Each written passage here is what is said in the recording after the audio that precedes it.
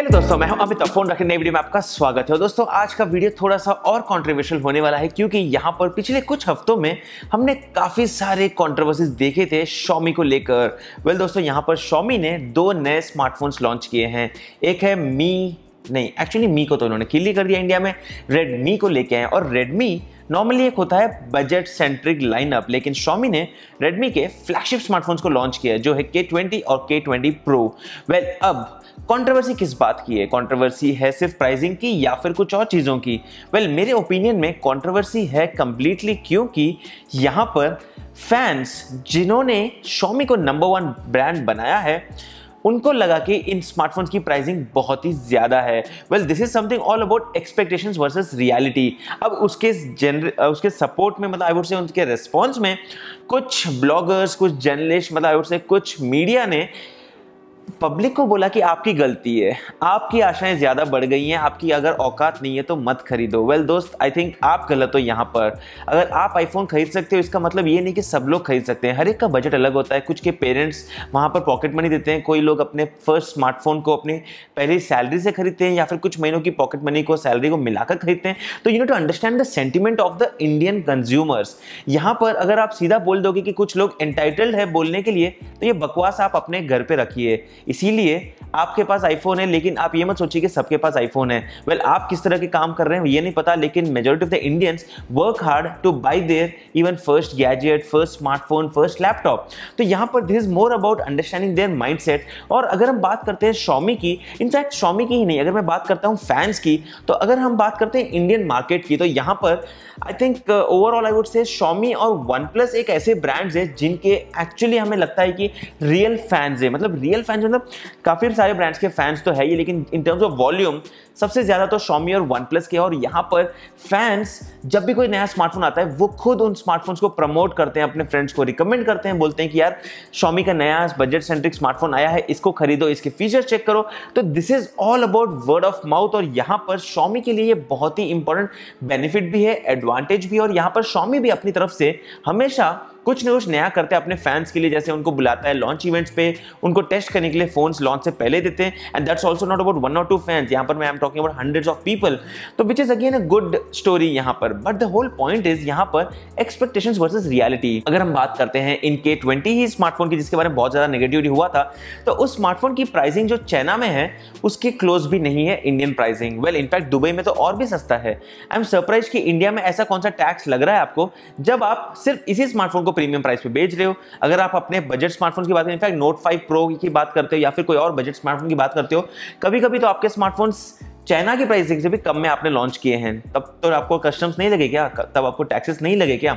So the whole point is, अगर if you justifying that the pricing is all because of taxes, then this should also be applicable to all your product range. यहाँ पर मैं बात कर रहा हूँ as a reviewer who also is a big fan of Xiaomi's ecosystem. मुझे Xiaomi के अलग अलग प्रोडक्ट्स बहुत पसंद आते हैं। मुझे हमेशा लगता है कि Xiaomi as a brand is doing ultimately something which no other brand is able to do. But वहीं पर अगर हम बात करते हैं, हमें हर्ट तब होता है जब ब्रांड इनकी प्राइसिंग बढ़ा देते हैं और वहां पर कुछ सेलेक्ट मीडिया आके उनकी, मतलब लिटरली वो तो चाटने लग जाती है। But technically the point is they are not fair. उनको ये समझ में नहीं आता है कि you need to think from the personal the point of view of the buyer. आप अपने पॉइंट ऑफ व्यू से बोल दो कि यार 2000 बढ़ा दिया तो बढ़ा दिया, पे कर लो। Well, that's not acceptable. Because अगर हम बात करते हैं Xiaomi की, तो Xiaomi नंबर 1 कैसे बना? Xiaomi ने हमेशा से ये डिग किया था, हमेशा से ये लॉन्च इवेंट में बताया था कि हम लोग अपने स्मार्टफोन्स पे सिर्फ 5% का प्रॉफिट शेयर रखते हैं और सब कुछ हम लोग आपको दे देते हैं। इफ दैट्स द केस, तब आप उस समय पे प्रॉमिस करते हैं हम लोग कहीं पर एड्स नहीं करेंगे, हमारे एड्स तो आप लोग ही हो, ये है वो है, सब कुछ बेचा था आपने। आज की डेट में रणवीर सिंह है, आज की डेट में you have hundreds of celebrities. In fact Indian cricket team के कुछ क्रिकेट प्लेयर्स भी आपके साथ एंडोर्समेंट्स कर रहे हैं। आपके एड्स न्यूज़पेपर में है, आपकी एड्स फर्स्ट पेज पे है, न्यूज़पेपर कोई कोने में नहीं है। मतलब आप क्लियरली OnePlus जो फुल पेज ऐड डालता है, आप भी तो ऐड डाल रहे हो। उसके अलावा आपकी एड्स सिटी में, होर्डिंग्स में, हर जगह दिखती हैं। तो ये पैसा कहाँ से आ रहा है? ऑब्वियसली आप इन्हीं स्मार्टफोन्स को बेचकर उसमें से ही आप पैसे कमा कमाकर उसी को दे रहे हो, तो why don't pass that directly to the consumers? मतलब I don't see the point, क्योंकि यहाँ पर it's your business, I don't have to say that, but मेरा पॉइंट ये है दोस्तों यहाँ पर कि अगर Xiaomi हमेशा से ये बोलता था कि सैमसंग की तरह हम लोग मार्केटिंग नहीं करते हैं, हम लोग दूसरे ब्रांड्स की तरह एडवर्टाइजमेंट नहीं करते हैं, तो फिर ये क्या चल रहा है? मतलब आप सेलिब्रिटीज को क्यों एंडोर्समेंट कर रहे हो, मतलब सेलिब्रिटीज को पैसे क्यों दे रहे हो? It's not acceptable, right? अभी अगर मैं बात करता हूं, मैंने यहाँ पर कुछ नोट्स भी लिखे थे, और यहाँ पर सबसे पहली बात तो I would say कि it's 2019 and I would call Xiaomi as ads. Well, ads इसलिए क्योंकि अब उनके स्मार्टफोन्स को उनके फैंस नहीं प्रमोट करते हैं, उनके स्मार्टफोन्स को ब्रांड्स के सेलिब्रिटीज जिसको वो टाइप करते हैं वो प्रमोट करते हैं उनके स्मार्टफोन्स को, हर जगह, ऑफलाइन, ऑनलाइन, बैनर एड, सब कुछ ये सब होता है। प्लस उसके साथ साथ आप अपने घर में भी एड्स देखते हो उनके, well that's because of the smartphones. Phone के अंदर भी एड्स है। अब यहाँ पर भी कुछ क्रिटिकल डिस्कशंस हुए थे, यहाँ पर ये बातें हुई थी कि Xiaomi ने बोला था कि अपने ओपन लेटर में कि हम लोग अपने फोन के अंदर डिस्प्ले एड्स नहीं रखेंगे। मैंने पिछले वीडियो में भी यही बात कही थी आपसे, और यहाँ पर अगर मैं बात करूँ तो वहाँ पर क्लियरली ये बोला था कि डिस्प्ले एड्स, इसका मतलब ये है कि ऐप के बेस पे जो एड्स आती हैं, ऐप के अंदर, फोन के अंदर आपको नोटिफिकेशन एड्स आती हैं, ये सब आएंगे। मतलब then why am I paying a premium to a brand called Xiaomi? I could directly go for Asus, I could directly go for OnePlus और इवन फॉर Samsung। अगर बजट है तो मैं कोई और ब्रांड भी ले सकता हूं। The whole reason people bye Xiaomi is because they get a better value for product at the price they are paying. मतलब इतने पैसे में सबसे ज्यादा वैल्यू Xiaomi ऑफर करता था। लेकिन आज की डेट में अगर मैं बात करता हूं तो यहाँ पर LG है, Vivo है मार्केट में, Oppo है, Realme है, Samsung है, ये सारे ब्रांड्स हैं। इनफैक्ट कुछ कुछ प्रोडक्ट्स तो आपके Xiaomi के प्रोडक्ट्स के बिल्कुल डायरेक्ट कॉम्पिटिशन में स्पेक्स के साथ ऑफर करते हैं। तब what is the point? Then why are you not able to offer a better competitive pricing? Well, is it because आप लोग हर जगह अपना पैसा जलाते हो इन एड्स के ऊपर, या फिर आप हमेशा मतलब हर एक के ऊपर मजाक डालते हो कि दूसरे ब्रांड्स एडवर्टाइजमेंट्स करते हैं, हम लोग नहीं करते? Then what is the current scenario? आप अभी भी दोस्तों जाइए रिसेंट लास्ट वीक का न्यूज़पेपर उठाइए, देखिए फुल पेज ऐड है, तो ये पैसे कहाँ से आए हैं? Well, I don't know. There are a lot of controversies going on right now, और Xiaomi ने जो जो बातें बोली थी, इनफैक्ट मैं अभी फॉलो पे एक वीडियो बनाऊंगा कुछ दिनों के अंदर जहां पर मैं आपसे बात करूंगा कि उनके जो जो स्टेटमेंट्स थे उनके बेसिस पे एक वीडियो बनाना चाहता हूं जहां पर मैं आपको बताऊंगा कि उन्होंने जो प्रॉमिस किया था और अभी जो रियलिटी है। Because as a person I personally feel that ये लोग मतलब इतना झूठ बोलते जा रहे हैं और ऊपर से फैंस के साथ धोखा हो रहा है, वो एक्सेप्टेबल नहीं है। In fact I think this is the first time, मुझे याद है दोस्तों यहाँ पर जब पोको लॉन्च हुआ था और पोको के अंदर कुछ प्रॉब्लम्स हुई थी, डिस्प्ले इश्यूज हुआ था, वाइड एलिमेंट सर्टिफिकेशन के बारे में इश्यूज हुए थे, तब फैंस ने इनडायरेक्टली आके सारे मीडिया को, यूट्यूबर्स को भी बोला था कि you need to have patience, Xiaomi is trying something different for the first time. तो yes, we accepted that. Fans ने हमें बोला था कि रुक जाओ कुछ दिन तक, और Xiaomi ने बाद में बताया कि हम लोग सर्टिफिकेशन को फिक्स करेंगे, आपके फोन के अंदर नेटफ्लिक्स चलेगा, हम लोग डिस्प्ले इश्यूज को भी सॉर्ट आउट कर रहे हैं, तो we are also fixing that, which is all fair enough, we understand. But उसके 6-8 महीने के बाद अगर आप स्मार्टफोन्स को लॉन्च करते हो ओवर प्राइसिंग के हिसाब से, then I don't think that's acceptable. अब again as usual, it's very easy for anyone to say that this video is sponsored by Samsung. No, this video is sponsored by Realme. No, by Oppo.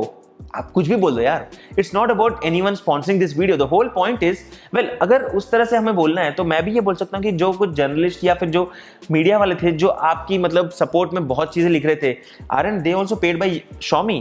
Well, I don't say that without any proof, but उन लोगों को तो मजा आता है, वो तो हर एक चीज को ऐसे लिख देते हैं कि these YouTubers are paid।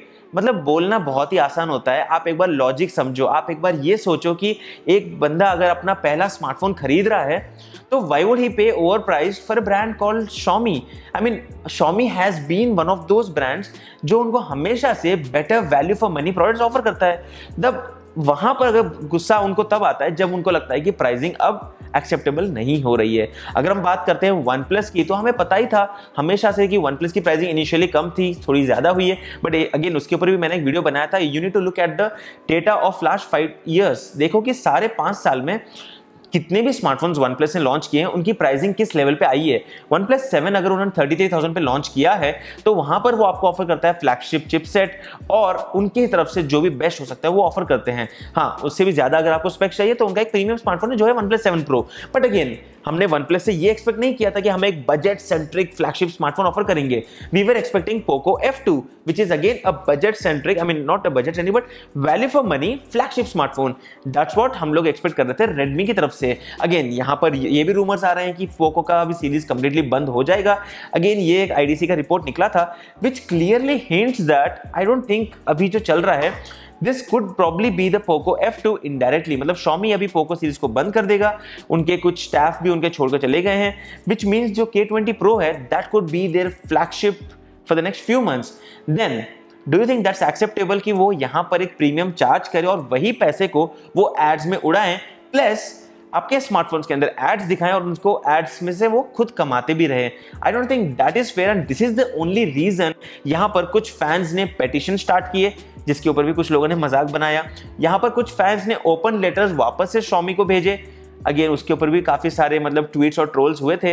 But the point is, अगर आपको उन लोगों के सेंटिमेंट को समझना है कि क्यों लोग अपना गुस्सा दिखा रहे हैं, क्यों लोग Xiaomi को खरीदने से मना कर रहे हैं, then you need to understand from their point of view, not from your point of view. आप तो बैठे होगे किसी कंपनी में, आपको बहुत ज़्यादा पैसा मिल रहा है, आप आईफोन भी खरीद सकते हो, आप सैमसंग भी खरीद सकते हो, but think about that person, वो किस तरह से उस स्मार्टफोन खरीद रहा है, उसके लिए पहला परचेज में उसकी रिक्वायरमेंट क्या थी? उसको लगा था कि 15,000 का बजट मेरे पापा मुझे दे रहे हैं या फिर मेरे पेरेंट्स मुझे दे रहे हैं, मैं उससे कैसे 10,000 और ऐड करके एक फ्लैगशिप स्मार्टफोन खरीदूं जिससे मैं करीब 2 साल 3 साल 4 साल तक चला सकूं।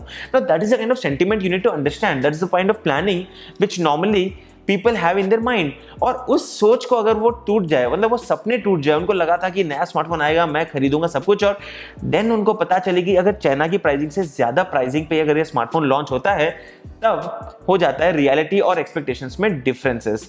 तो यहाँ पर that's my whole opinion. Again I am not a Xiaomi hater, again in fact Xiaomi number 1 whole मेरा ये पॉइंट है कि Xiaomi नंबर 1 बना है because of these fans, because of the whole community, because of the complete very aggressive pricing, but not because of the ads, not because of the ads on the phone, but not because of the ads all over the city, all over the country, on the newspaper। मतलब अगर आपको ads ही दिखाने थे तो फिर आप दूसरे brands के ऊपर क्यों मजाक कर रहे थे, ये मुझे समझ में नहीं आता है। Again this is a clear question. आपको मतलब लगता है अगर आप कंपेयर करना चाहते हो तो आप देख सकते हो चाइना की प्राइसिंग क्या है, K20 की, दुबई की प्राइसिंग क्या है। इनफैक्ट कुछ चीज़ें और भी कट हुई है। अगेन ट्वीट करूंगा तो लगेगा कि किसी और ब्रांड ने पैसे दिए हैं।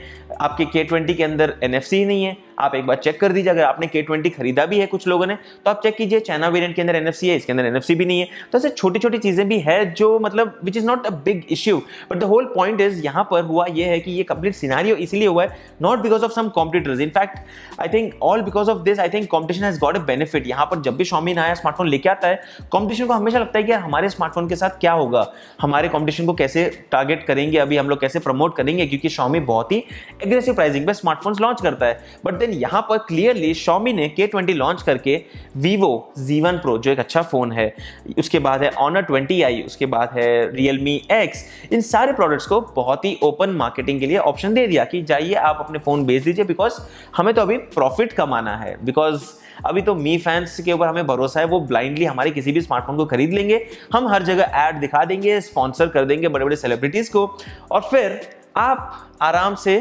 हमें प्रॉफिट देते रहिए, and that's how things are going to be continued. But then आपने देख लिया पिछले 2 हफ्तों में क्या हुआ। In reality many of the Xiaomi fans are feeling bad, in fact I am also feeling bad, because हमारा भी एक्सपेक्टेशन यही था कि Xiaomi का स्मार्टफोन आएगा करीब 19-20,000 रुपीज़ में, but then you know the reality. Again this was all out of my personal opinion, मुझे जो लगा मैंने आपके साथ शेयर किया। मैंने जो देखा कि इतनी सारी कॉन्ट्रोवर्सी हो रही है, कुछ लोगों को बोलना ईजी है कि मतलब Xiaomi के लिए 3,000 रुपये एक्स्ट्रा देने में तुम्हारा क्या जाता है। वेल, तुम्हें भी अपना मुंह बंद करने में क्या जाता है? Why don't you be silent? The expectation is from me fans, the people who have built this brand, the whole community, the whole blogosphere, everyone has been expecting. In fact, हम सब यूट्यूबर्स भी जब भी Xiaomi से बात करते हैं, हमारा एक्सपेक्टेशन भी यही होता है कि Xiaomi उन स्मार्टफोन्स को लॉन्च करेगा बहुत ही एग्रेसिव प्राइसिंग में। But then this is a disappointment, at least for now. Again, I'm not talking about the K20 Pro. It's only primarily about the K20 smartphone. So again, these were my opinion. अगर आप भी एक मी fan है, अगर आप भी मानते हैं कि आपको भी लगा कि प्राइसिंग ज़्यादा है, प्राइसिंग थोड़ी सी कम होनी चाहिए थी, लेकिन जिस तरह से एड्स हर जगह दिखाए जाते हैं और उसका डिस्काउंट आपके ऊपर इफेक्ट नहीं कर रहा है, तो आप भी नीचे कमेंट कीजिए, आप भी शेयर कीजिए इस वीडियो को, और आप भी अपने पर्सनल ओपिनियन बताइए कि आप क्या सोचते हो इस कंप्लीट सिनेरियो के बारे में। Again this way my honest opinion, जो भी मुझे मन में आया मैंने आपके साथ ओपनली शेयर किया है। अगर आपको वीडियो पसंद आए तो इस वीडियो को लाइक कीजिए, नहीं आए तो डिसलाइक कीजिए, इट्स ओके, और इस चैनल को सब्सक्राइब कीजिए और अपने ओपिनियन देना मत भूलिए, बिकॉज मैं भी समझना चाहता हूँ, क्योंकि I keep trying to talk to many of the people from the community. उनसे मैं समझना चाहता हूं कि वो अपना स्मार्टफोन क्यों डिसाइड करते हैं, कौन से स्मार्टफोन खरीदने के लिए, और उस सब फीडबैक के बेसिस पे हमें समझ में आता है कि why people bye a specific smartphone. That's it for now guys, मैं हूं अमित और मैं आपको मिलता हूं हमारे अगले वीडियो में। तब तक के लिए गुड बाय।